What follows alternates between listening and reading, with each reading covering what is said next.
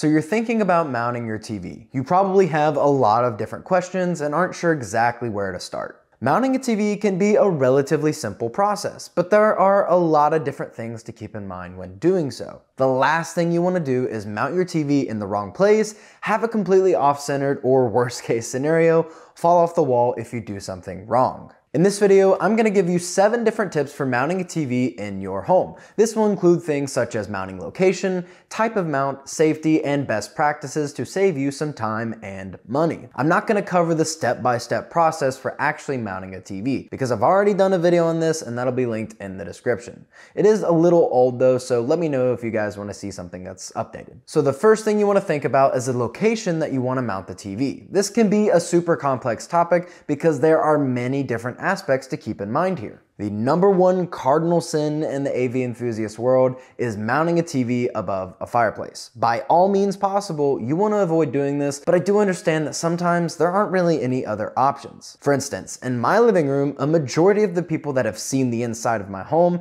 have asked, why are you not mounting the TV above the fireplace? Well, there are a few reasons for this. #1, it would be way too high for someone sitting down to comfortably watch the TV for a long duration. It's not great for your neck if you're looking up, even at a slight angle for extended periods of time. I like it when my neck doesn't hurt. I would also like it if you would like this video, if you'd like to. 2, I have a ton of devices in my living room. My Nvidia Shield, PS5, Xbox Series X, and a few others that I swap out occasionally. Storing these devices and making it look good would be extremely difficult without an entertainment center. And 3, if you use a fireplace frequently, depending how the home was built, the heat from the fireplace can damage the TV and shorten its lifespan. So I decided to mount it on this wall over here. The adjacent wall has blinds, which are a little annoying if it's still daylight out, but I plan to put up some blackout curtains that will solve this problem entirely. Mine is relatively simple since I decided to not mount above the fireplace. Other living rooms might be more challenging though. Okay, that was super long-winded, but now let's get into some other things to keep in mind. Similar to avoiding fireplaces, you want to avoid mounting a TV too high up on a wall. The ideal TV height aligns the center of the TV with your eyes. Now, this isn't always possible for various reasons, but it's way better than mounting a TV way too high on an otherwise empty wall. If you have reclining seats and use them often, then it's not as bad to have the TV a bit higher than seated eye level. Speaking of reclining seats, if you're in the market for some awesome home theater style chairs, check out these Valencia Oslo Ultimate seats. These things have electric recline, lumbar support, and headrest tilting and are extremely comfortable. I did a full video on them a few months ago and I spoke very highly of them in that video and my opinion hasn't changed. They're still awesome and I love using them months later. Anyways, mounting the TV where the center is right at or just slightly above eye level will provide a more comfortable viewing experience for your neck because you don't want to just be doing this the entire time while watching a movie. Eventually your neck's going to start cramping. Also, this may seem obvious, but you might need to adjust the height based on your entertainment center or anything going below the TV. Ideally, I would have mounted my TV a little lower, but my entertainment center is taller than most and I needed room for a bigger soundbar or center channel speaker to sit on top of it too. I actually cut the legs off of my entertainment center to get it a little lower to the ground.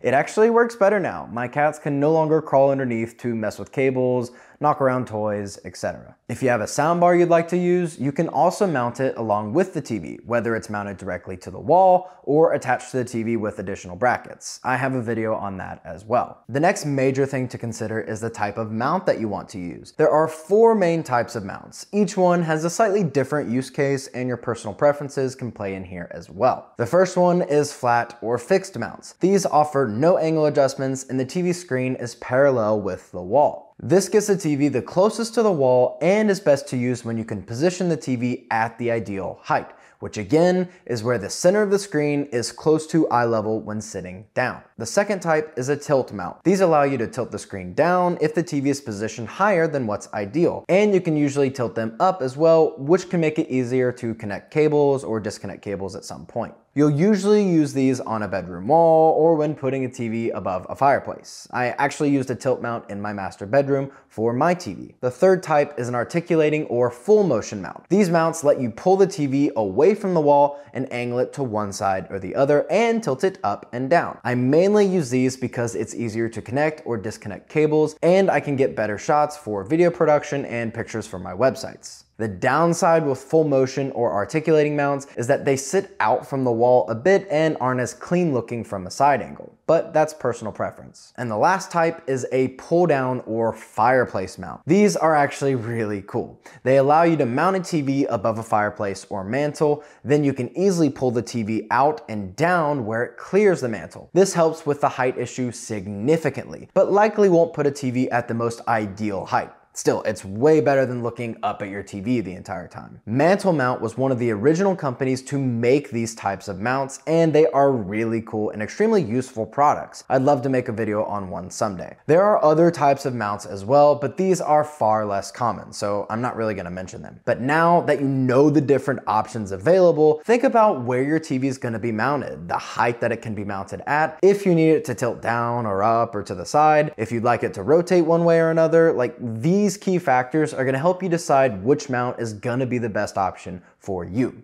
I also have some recommendations in the description if you're interested. The next thing is to make sure that the mount is secured to both the wall and the TV. If you live in the United States, then the inside of your home is likely drywall attached to wooden studs. Many older homes in the US were built with plaster walls, which can make finding studs a bit more challenging. It's ideal to attach the mount to the wall using studs. These are the long wooden 2x4s running vertically behind the drywall. However, if you are using a flat or tilt mount with a TV weighing under 70-ish pounds, then you can get away with just attaching to drywall. But you do have to be smart about it. You should use stronger drywall anchors, and it would be smart to probably use more than just 4 screws. Typically, you attach a mount to the wall with 4 lag screws. You'll want to mark the center of the stud on both sides of the mount, pre-drill a hole into the drywall and stud, then secure the mount to the wall with lag screws. What I see more often than not though is that one side of the mount has studs close enough to attach to, but the other side doesn't. So 2 lag screws going into the studs on one side,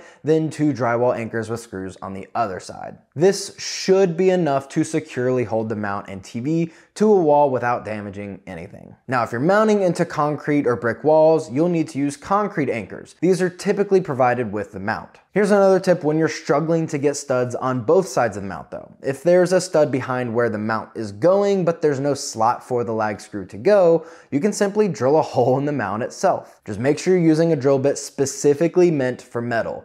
A wooden drill bit isn't gonna work for this, or it may work, but it's gonna dull the tip out and really not be useful in the future. Continuing on with securing the mount to the wall, you'll wanna make sure that the screws attaching the brackets to the back of the TV are the correct length and that you don't over tighten them. There are 4 screws in total that hold the bracket or brackets to the back of a TV. The mount should come with a large package of different size and length screws to use. A majority of the time, one of these options is going to work for your TV unless you just have a weird TV that uses different size screws or something like that. But when you are tightening the screws on the back, I suggest that you hand tighten them with a normal screwdriver or a power drill with a torque control set to a very low setting. I personally do this. Most modern TVs have mastered this design point where it's actually quite difficult to damage the screen itself by using screws that are too long. Many times the heads of the screws would rather snap than continue going forward into where the screen actually is.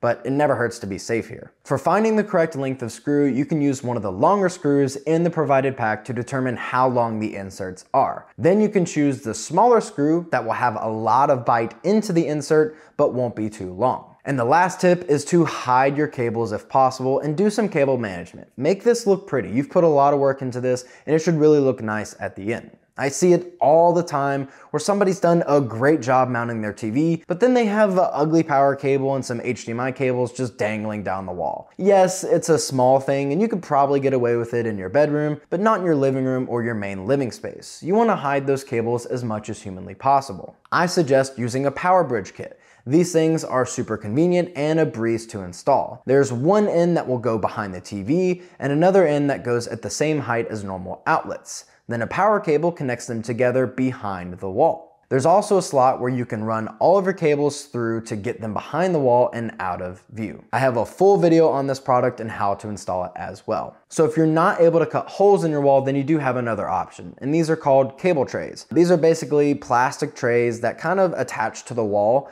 and you can run your cables through those, or they kind of just cover up the cables so they can't be seen. Sometimes you can purchase the cable trays to be like the same color as your wall, and sometimes you'll just have to paint them to match the color of the wall as best you can. But those are a good option if you just want to place them on and then pull them off later on when you move out and they don't have any damage to the wall or anything like that. Now, if you're putting different devices in an entertainment center, then I suggest picking up some Velcro cable ties and some adhesive cable management clips. This makes it a lot easier to clean up the mess of cables that people try to shove behind their entertainment centers. I hope you found these tips helpful. Let me know if you have any questions in the comments down below, and I will see you guys in the next one. Bye.